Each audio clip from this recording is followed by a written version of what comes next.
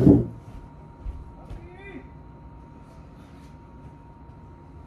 right, today's video is about doing the video.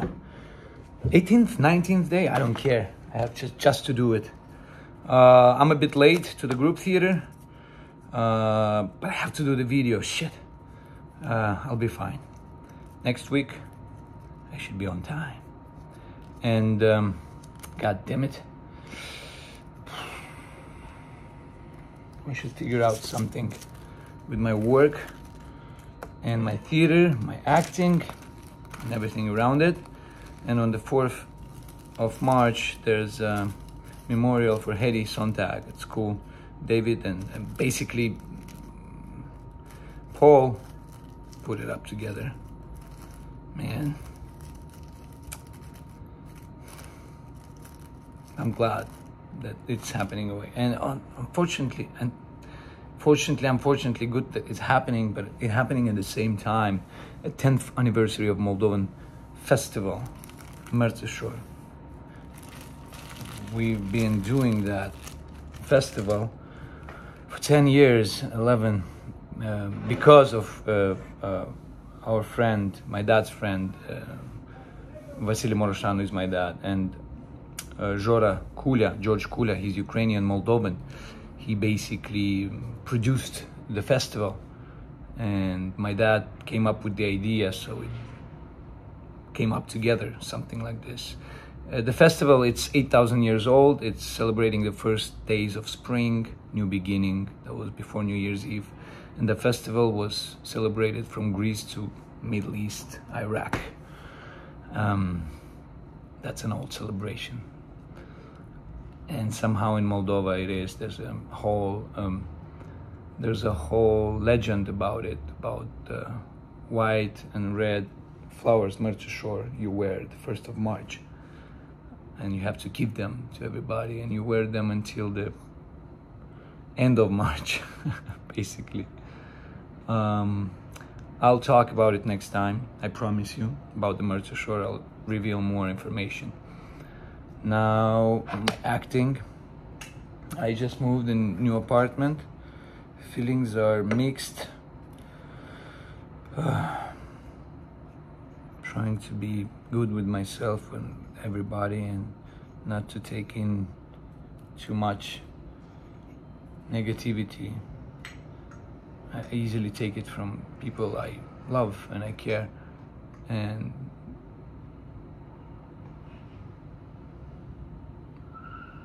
I didn't learn, I guess, to not take it personally, but it is at some point, you know. So many things happen to me, I guess, I think because I don't have boundaries. I think I don't put boundaries. I think, and I don't speak about them, nor I don't speak about most of the things that bothered me.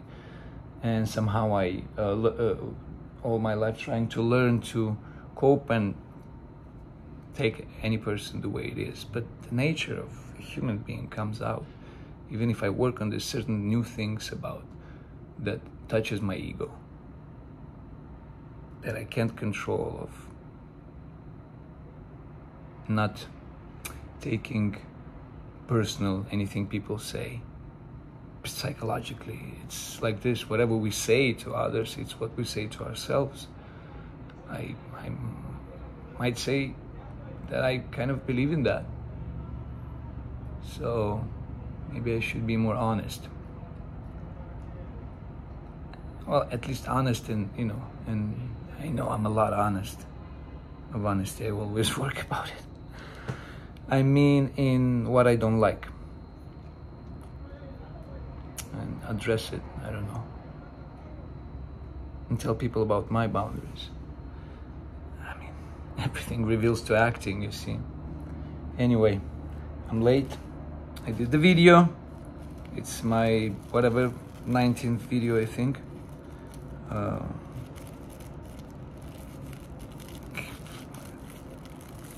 Wow.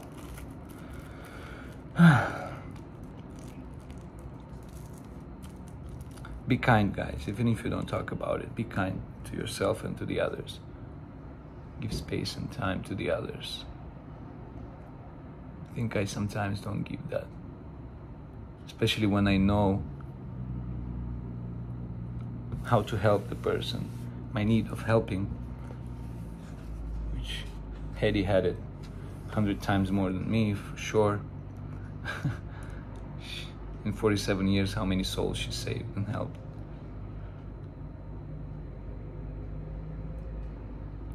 My nature of helping, I think, in the moments when I know the answer and how to help the person, I think I might be too intrusive to tell them what to do. And for us human beings, it's hard to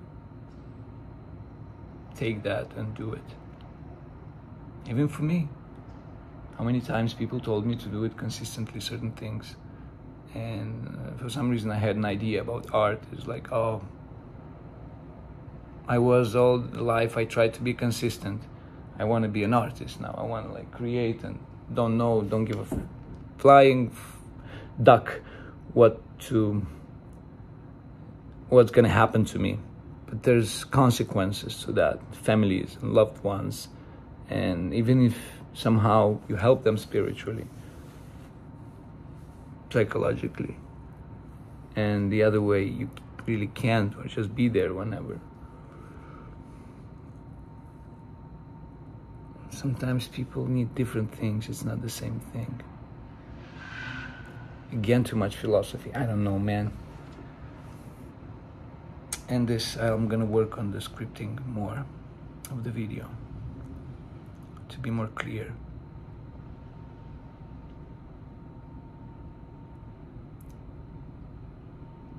I have to learn to choose me and tell people when I'm busy, because I'm not telling them, and I try to work around to finish my job and then help them and never tell them that. And how can I blame them? Sometimes I can't. At least, thanks God, I realize that I can't. If I can't realize that, guys, well, why am I talking a lot about that thing? Yes, overthinking is a pain in the ass. Hence, overthinking is the way of analyzing, being an actor, and do a lot of things. So at some point, overthinking becomes a habit, and you cope with it. To not overthink, or not drown yourself, drain yourself, your energy with overthinking. You have to pass through that. And that overthinking is analyzing yourself in life. Helps you understand more as an actor, as a director, as a writer, as a painter. I mean, guys, any art. I know I want to focus mostly on acting. It's the, it's one of the, it's like the final expression of art, the moving picture, human being, life. And in the end, life itself is the whole theater. That's quite deep for me. So analyzing myself and talking about it at some point becomes an internal subconscious habit that helps work forward and not talk about it too much. About it. So, like at some point you learn to drive the car, you don't think about it. Sometimes you arrive home and don't remember how you got home. You're thinking about something else. That's a bicycle, other stuff, work, any kind of work at some point becomes a habit. Gosh, I mean, like walking when we're little kids. We learn to walk. At some point becomes a habit. We don't think how to walk anymore. We thought back then, we tried, we fell down, we walked, we fell down, we tried to run, then we tried to jump, then we tried to jump out of the bed. That's important. Those little things are not little. Those little things are big. Because if you can, through sensory, which is a lot has to do with method, with sensory, you can recreate that moment when you tried to walk. We did that exercise with Hedy Sontag. Lee Strasberg would do it. Gosh, this man left such a great legacy.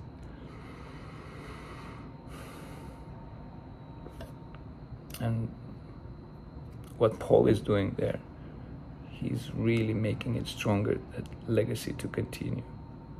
It's, man.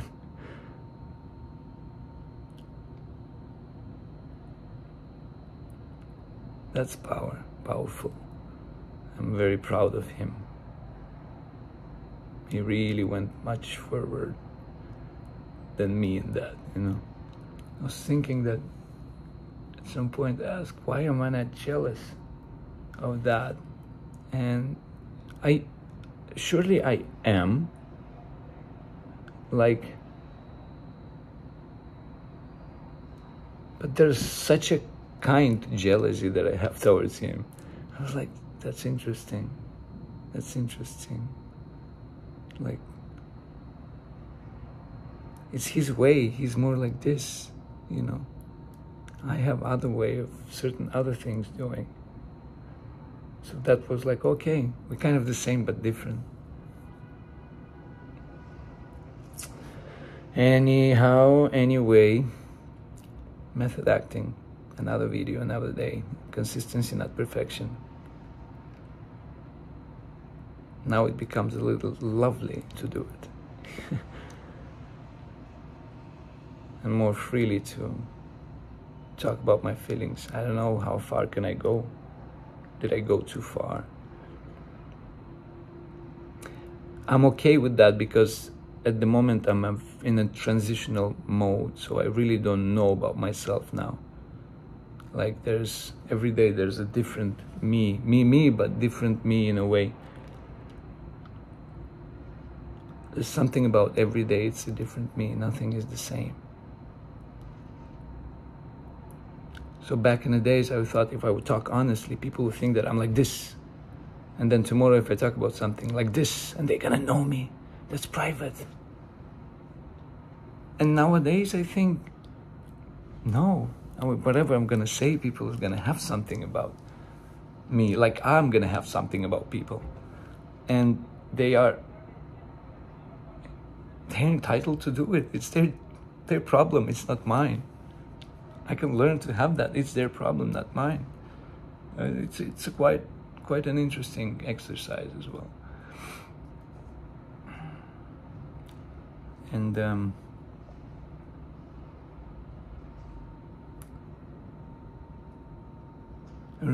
don't remember who said it, where I read it, but there was a thing that I liked about. I don't remember who said it. It was a woman or a man or somebody I know or I love. That I am on. Maybe I did it. I don't know. Maybe I said it. So I was like I like to have. Anyway, so this is the phrase. I like to have to say honestly every day to whomever I speak to, interact. And honestly, I mean not inventing nothing, not trying to skip things. Unless there's too private or I think I shouldn't say it, I would rather not say it at all. And if I do, at least I'll say something about it, something honestly. As much as I can, so I don't have to invent tomorrow nothing. And sometimes I really say it honestly, I say the whole phrase. And gosh, not everybody can handle it. I mean, I have these moments when I can't handle stuff, so. And I have to go. I have to go. I have to keep going, keep pushing.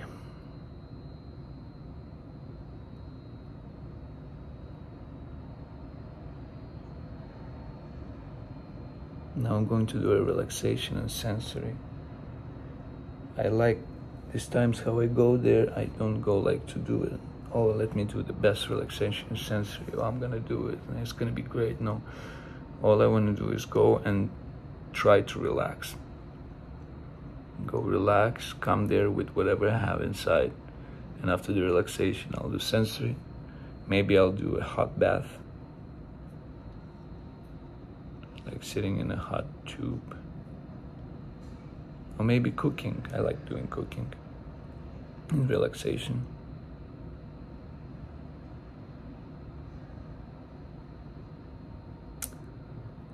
And for a couple of days I'm thinking that doing like this, the video on YouTube, as an exercise, like any kind of video, consistency, not perfection, towards the podcast.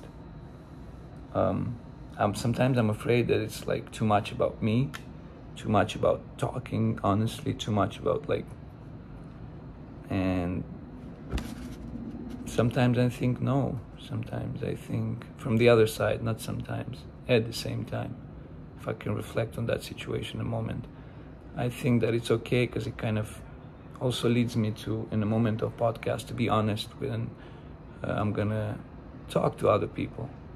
Even if I don't agree with them or they don't agree, it's to be honest with myself and with them, and have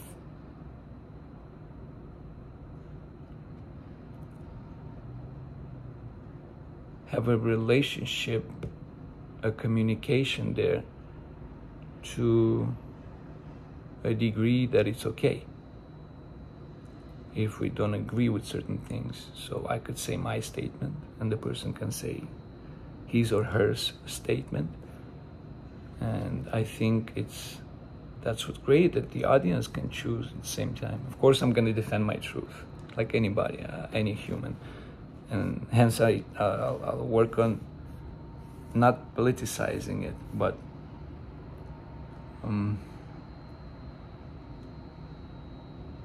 use practice, personal experience, quotes,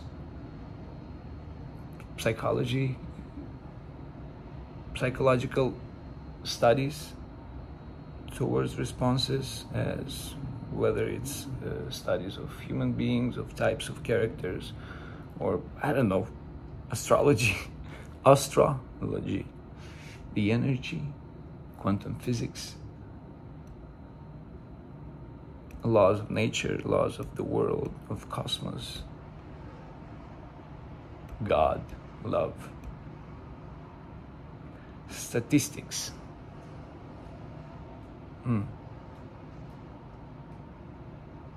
Yeah. I'm gonna go call myself an Uber.